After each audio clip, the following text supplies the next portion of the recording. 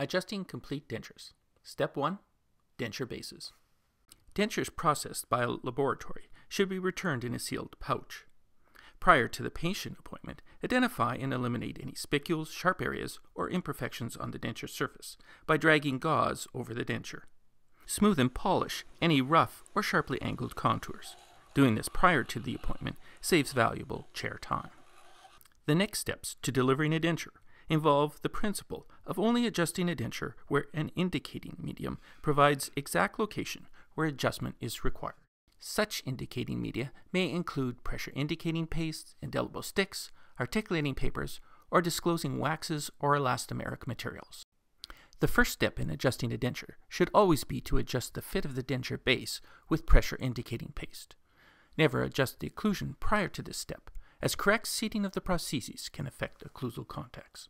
Dry the denture thoroughly and apply disclosing paste with a stiff brush to leave streaks so that the surface color is mostly that of the paste and not that of the underlying denture, like you see here on the left-hand side.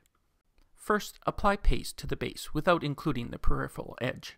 It will be easier to insert and remove this way. Prior to insertion, dampen the tissues and the paste-covered denture to reduce potential for the paste to stick to the mucosa. Rotate the denture into place so to avoid smearing paste on the lips or cheeks. Place heavy pressure on the first molars. The patient's head should sink into the headrest unless there is pain. Always use fingers and not occlusion to apply pressure so as to prevent tipping of the denture at this stage. Remove by breaking the seal in the buccal vestibule.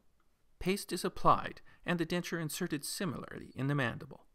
Pressure is applied over the first molars, with the dentist supporting the inferior border of the mandible. Remove by breaking the seal in the buccal vestibule. Adjust areas of burn-through by relieving the denture where there is no remaining paste. These are areas of excessive pressure. Here we will relieve the right tuberosity and anterior ridge, where the absence of paste indicates heavy contact that is preventing the palate from fully seating. Areas with paste that have streaks remaining are areas where there is no contact with the denture. Adjust and reapply paste repeatedly until there is even distribution of paste with no streaks in the majority of the denture base. It is always wise to use the largest burr available to reduce chatter marks when you're making adjustments, but in some areas you may need to use a narrower burr. Once the denture bases have been adjusted, check the denture peripheries. Apply paste up and over the edge, lapping onto the buccal surface by 5 to 10 millimeters. It is easiest to check one side at a time so the paste doesn't wipe off on the cheeks or lips during insertion. Holding the denture in place with one hand, border mold the opposite side and have the patient make functional movements while you stabilize the denture.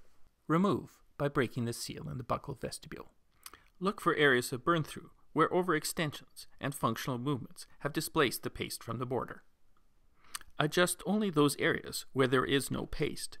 Be cautious as adjustments on the peripheries affect the border seal and the retention of the denture.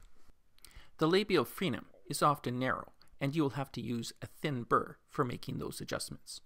Coat the entire posterior buccal surface of the denture with paste and have the patient make side-to-side movements to check to ensure that there are no impingements from the coronoid process during function.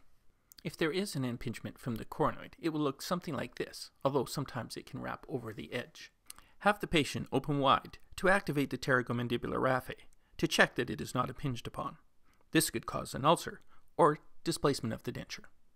Sometimes ulcers in this area are caused by sharp or overextended external surfaces of the denture, so make sure to extend paste past any structures you are checking to ensure you adjust the correct area. In the mandible, placement of the paste and insertion in the mouth is similar. Perform border molding movements while stabilize the denture. Move the cheek and the lips and have the patient close against pressure. For the lingual peripheries, have the patient lick their lip from side to side.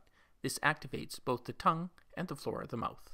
Ensure especially that there are no impingements on the lingual frenum, as this can cause severe pain and ulceration.